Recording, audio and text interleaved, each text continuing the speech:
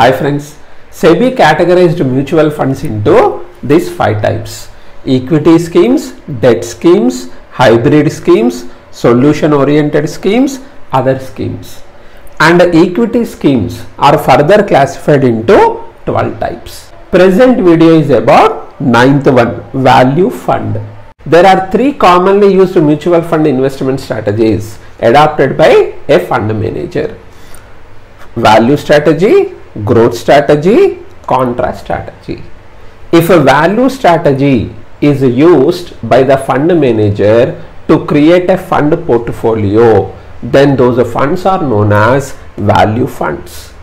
If a growth investment strategy is adopted by the fund manager, then those funds are known as growth funds. If contra strategy is applied by the fund manager, then those funds are known as contra funds.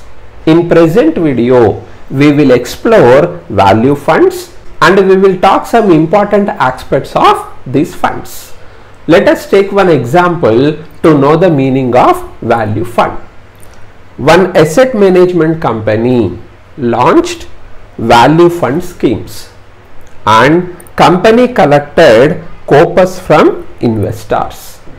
Fund manager of AMC must invest the maximum portion of corpus, that is minimum 65% of corpus, in value stocks of public limited companies.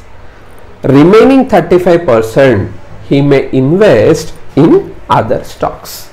Now the question is, what is the meaning of value stocks? If market price of stock is less than its intrinsic value, that stock is known as value stock.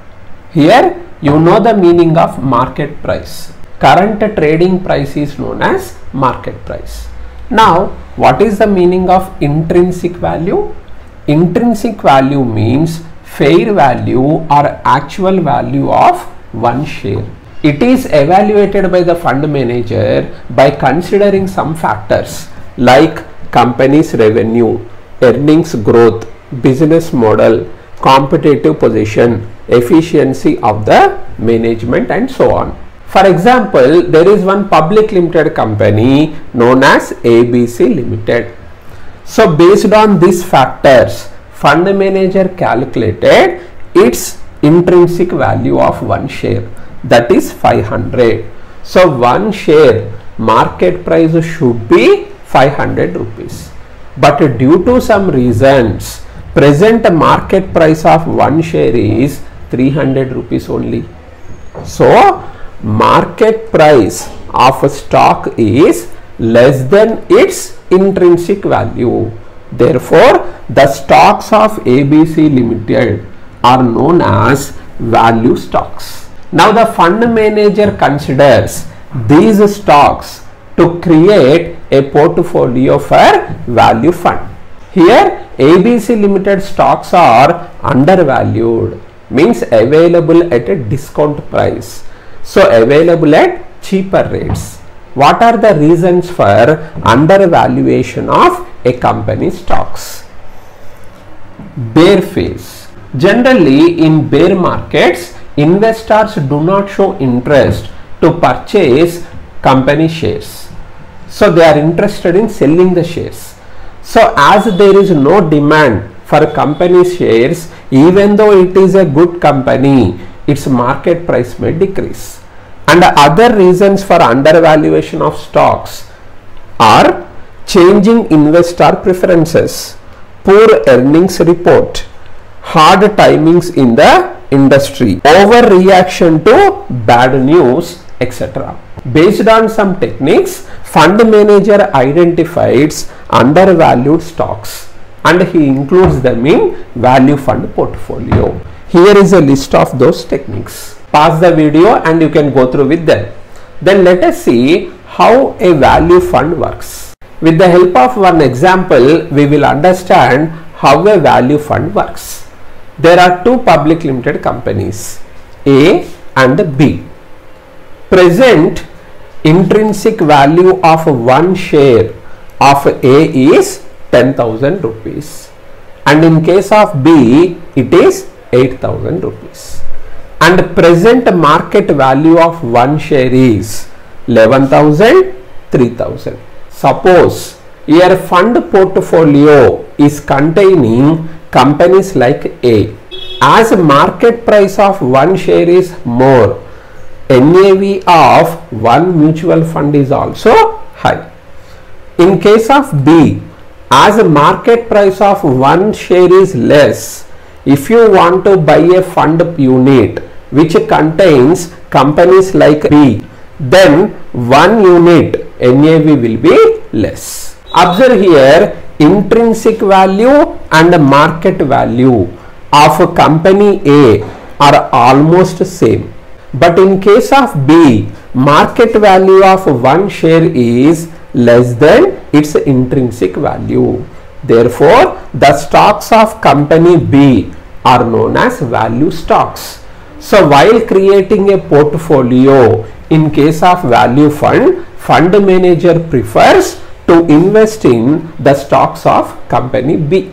Generally, B company stocks are ignored by the market. But the assumption of fund manager is when a huge amount is invested in value fund which contains the companies like B, then other investors in the market slowly they will come to understand the demand for company B shares. Then they begin to invest in same companies as their market value increases, because demand is increasing. And when market value increases, as a result of that, one fund unit NAV also increases.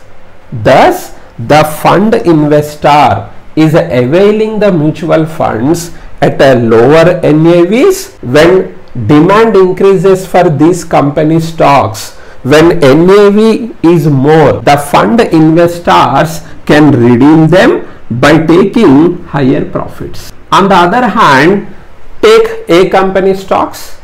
If you want to purchase a fund unit which contains companies like A, you have to acquire those fund units by paying higher NAVs. As its market price is already reached to a higher level, even though there is bull market, even though market conditions are favorable, you cannot expect much increase in market price of one share. When market price doesn't increase much, you cannot expect a high increase in NAV. So value fund works on this strategy. Let us know some more important points regarding this fund.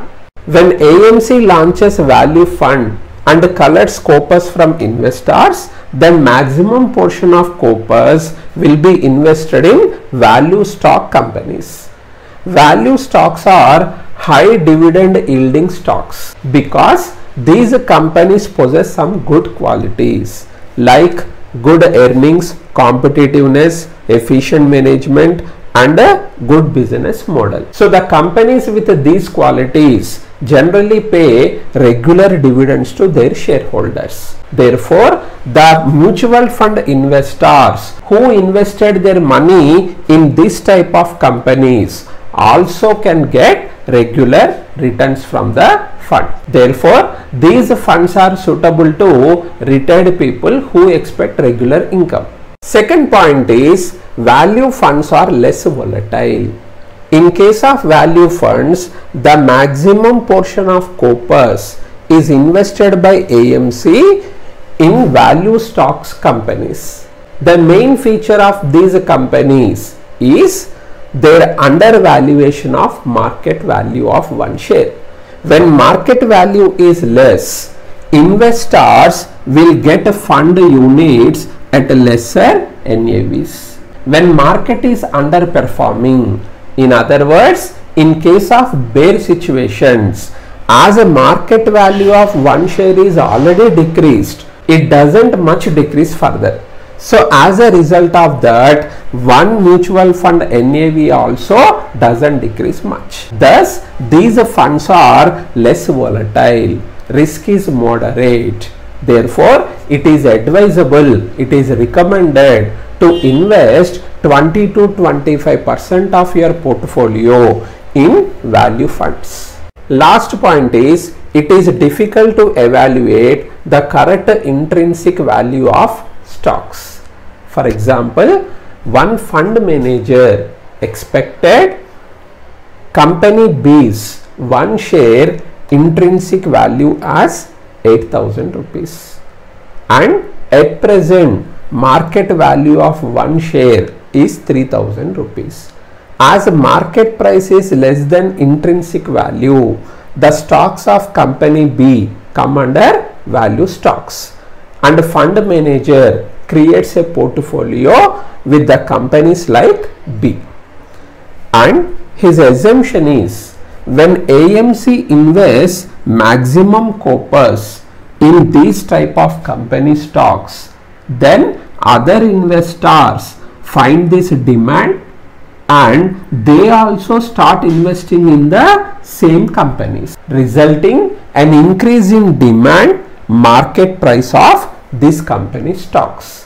When market price increases, one unit NAV also increases. So investor of mutual funds can redeem his units at a higher NAV by getting more capital gains. So these are the assumptions now, but there is no universally accepted method to evaluate one share intrinsic value. Suppose you are an investor and you are given a task to 10 different fund managers.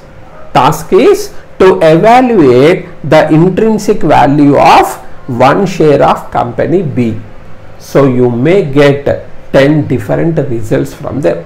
Thus, if intrinsic value of one company share is not evaluated properly and the assumption of undervaluation of company B's stock is not correct, in that case, even though AMC invests maximum portion of corpus in the companies like B, other investors don't care these companies. In that case, you cannot expect any increase in market price of these companies, and as there is no increase in market price, you cannot expect any increase in NAV of one mutual fund unit. In that case, your fund doesn't perform well, and as an investor you have to face losses. So remember, if you are a moderate risk taker and if you are ready to stay invested for a long period, at least 5 years, then you can think about these funds. So this is all about this topic.